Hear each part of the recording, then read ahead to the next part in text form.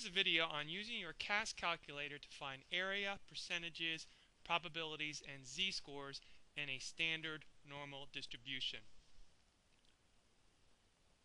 So if you remember, this is what our standard normal distribution looks like. We have this curve, and 0 is the mean, and we have our z-scores of 1, 2, and 3 corresponding to 1, 2, and 3 standard deviations above the mean, and z-scores of -1, -2, and -3 corresponding to 1, 2, and 3 standard deviations below the mean.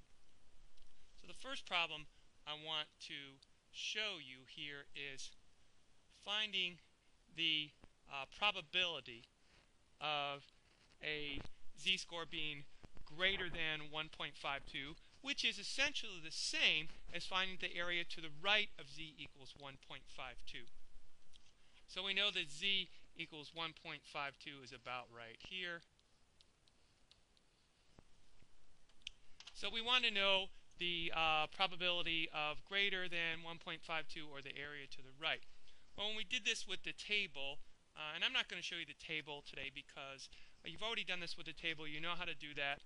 So I'm not going to revisit that method. I'm just going to show you what our table value is. So our table value for z equals 1.52 is 0.9357.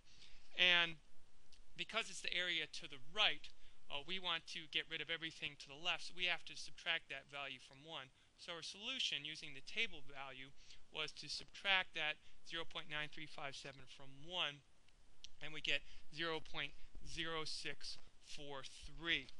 So let's see now how that's done on the calculator. Let's bring up our calculator here. And what we're going to do here is we're going to select Menu, Statistics, Distributions, and this number 2, which is normal CDF. Now we're going to see this box here has lower bound, upper bound, mu, and sigma. Our lower bound is our left side value, which is 1.52. Now you may be asking what the upper bound is. So let's go back to our curve for just a second and look. What is to the right of 1.52? Well, because this curve is asymptotic, meaning it never touches the x-axis, it goes all the way out to positive infinity. So how we're going to put that in our calculator for the upper bound is we're going to select this pi key here, and then we're going to get this little box of choices, and we're going to select infinity and put it in there. Leave mu at 0, leave sigma at 1. Of course, this tells us that we're working with a standard normal distribution. Let's push OK, and we see we get a probability or a percentage of an area of 0.064256. And remember, our answer from the table is 0.0643. So if we round that up to 4 decimal places, we get a very good answer here. So now let's go to our next example problem. Let's talk about area to the left.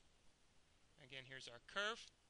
So what I want to look at here is I want to say, find the probability of z being less than 1.35, or finding the area to the left of z equals 1.35. So 1.35 again is about right in here. And remember, on the table method, we just go to the table and we find the table value for z equals 1.35, and that is our answer, 0.9115. Well, the calculator is slightly different. We have to give it an upper bound and a lower bound, as you saw in the last example. So we want to say everything that's to the left of 1.35. Well, that to the left, because the curve is asymptotic again and goes on forever, it goes out to negative infinity on this side. So let's put that in our calculator.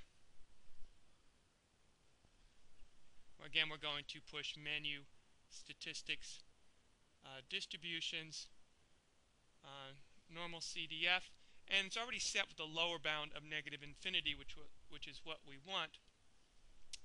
And our upper bound, of course, is going to be 1.35. Leaving everything else alone, let's press OK. And you see we get an area or a probability of 0.911492. And of course, that would round up to 0.9115, which is what we got from our table. So far, so good here. I should caution you at this point that when you're using your calculator, especially on an exam or a test, you need to tell the grader where you got your value from, because sometimes your calculator will return a value which is slightly less or slightly more. So make sure you always write whether you got your answers from the table or from your calculator, and especially what type of calculator you used.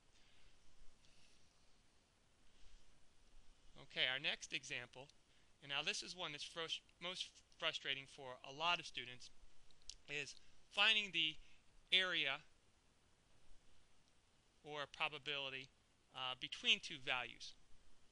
Remember, finding the area between two z-scores and finding the probability that z is between two scores is the same method again. There's no difference. And what we want to find here is between 1.23, which is about right here, and negative 1.57, which is about right here. So that's all this. That's all this in between here.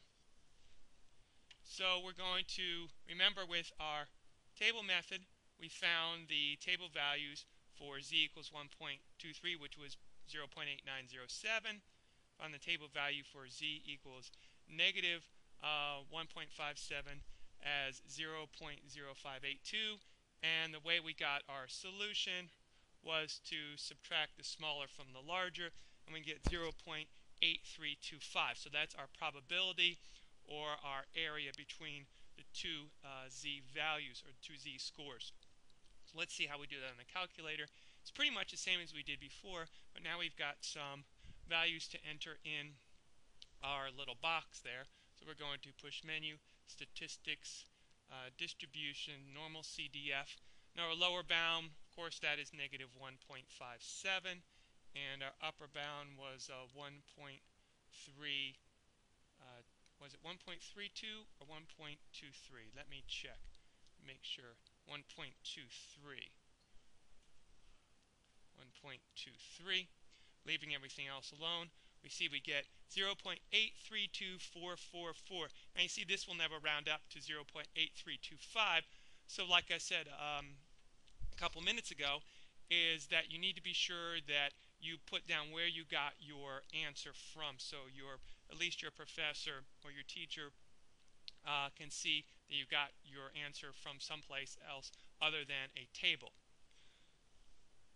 So the last thing I want to do, and which is the coolest thing, and which is the thing that takes the longest time and I think is the most frustrating for statistics students, is finding a z-score corresponding to a particular percentage. So remember, this was kind of weird because we had to go into the body of the table and search for a percentage. So remember that 87%, we're going to take a look at this curve here and approximately figure out where we think our z-score is going to be. So remember, 0 is 50% and 1 is about 84%, because this area here is 34.13%. So that's 84%. So 87% is going to be slightly above here. So this is about 87% is right here. So we know we should get a z-score somewhere between 1 and 2, slightly more than 1. So when we did this on our table, we went into the body of the table and we had to scan, and we had to find the percentage which is closest to 0.87. And on our table, that percentage was 0.8708. And when we looked at our table, we see that corresponded to a z-score of 1.13. So we took that as our solution. So now, let's see how that's done on the calculator. And the calculator is a big time saver here. We're going to push menu, statistics, distribution, and now we're going to see this other selection here, inverse normal. I'm going to select that inverse normal, and here where it says area, we're just going to put our percentage in here as a decimal form, and that was again 87. So we're just going to put 0.87 in that box, leave mu as 0 and sigma as 1 again, push OK, and what we get here is 1.12639, which can very easily be rounded up to 1.13. Again, this is the big time saver here, especially on an exam where time is very important. This will save you precious seconds in finding a z-score for a particular percentage or probability. I hope you use this. Again, think this method is very good, and whatever you do, just remember, always put down where you got your answer, whether you got it from a table or whether you got it from your calculator.